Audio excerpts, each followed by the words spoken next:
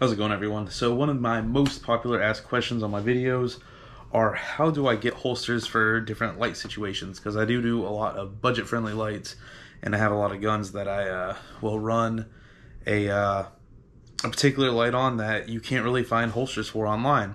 And so I do get a lot of questions about where do I get the holsters for them. And so that's what this video is going to be kind of dedicated to, is to kind of tell you where do I get my holsters from. You may be familiar with this holster. This is a holster that was for a gun previously, and it has now got a different gun in there. And you can...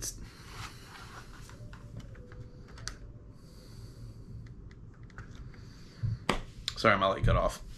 And you can see that this holster is fit to my P365 with my TRL6 on here.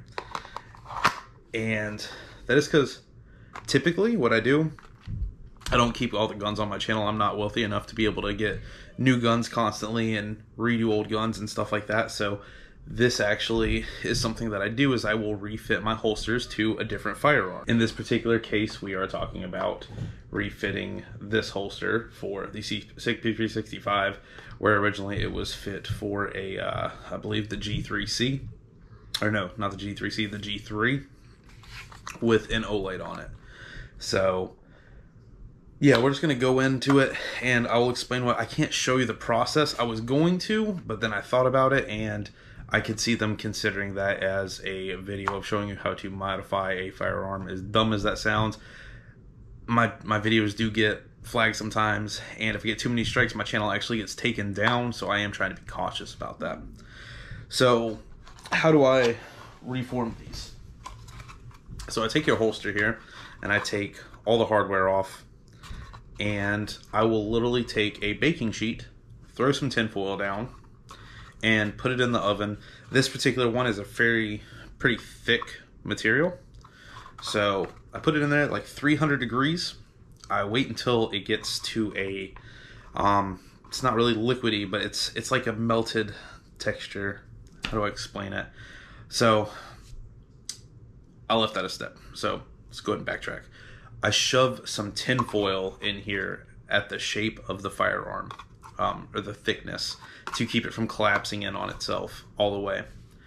And you'll see that it'll lose, like how it's got this definition here for certain objects, like for instance the front end of the firearm here and the front end of the laser or the light. Those things will lose all the definition. It'll just flatten out, and you'll just see a kind of a bulge where your tin foil is. That's how I know the holster's ready. At that point, pull it out, and I will flip it upwards. I will, obviously I've got gloves on under this, pull the, pull the tin foil out, and then I'll insert the firearm and press around the firearm, get it really firm, really firm. So once it's all pressed around it, you'll have a pretty good locking in situation. Now, of course, I go into kind of like, I'm really thorough about it. I don't just shove it in there and call it a day. I make sure it's canted exactly where I want it and everything like that. It's going to be comfortable for me. So these are things that if you're going to do this, you might want to take into account for yourself, to make sure you get it exactly where you want it. You'll also see on the edges here, I flip them out. I don't want anything to try to roll itself in. I don't want anything to particularly, like, for instance, this situation, I don't want something to try to grab my trigger and push it in on me. So it's folded out to where it's right in, then it locks in. Now this particular situation that I've got going on right here with this one, my retention point is right past that light. That's where I'm focusing on pushing and putting a lot of pressure. And if you don't get it perfect right off the bat out of the oven, you can always take a heat gun, heat up that area, and apply a little bit more pressure. You want to get it snug. You'll kind of know what's comfortable to you, sliding in and out. But this is just me. I mean, be very careful if you're going to do this. I make sure that all my edges that are around certain parts of the firearm, my light keeps turning off. Certain edges that are around those parts of the firearm, they won't pull the trigger or anything like that.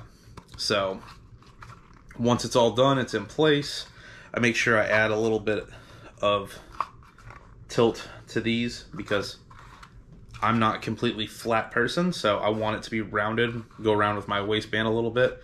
This is supposed to be an outside the waistband holster. I use it as inside the waistband holster. So that's how I do it. So when you ask questions like, where do I get holsters for all these?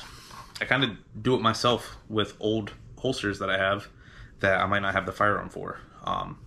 So yeah, that's how I go about getting things. Like, for instance, this particular setup has a ton of holster options. I could have just went and ordered one, but I didn't need to. So just as simple as making your own, and as long as you do it right, you'll have retention and everything like you need. It's not coming out, it's not going anywhere, so you'll be able to form it yourself.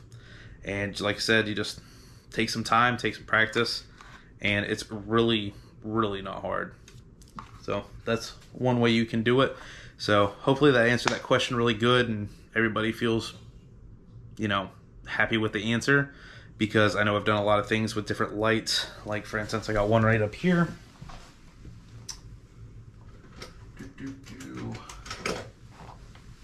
This guy, the HG54R or HG54 Plus.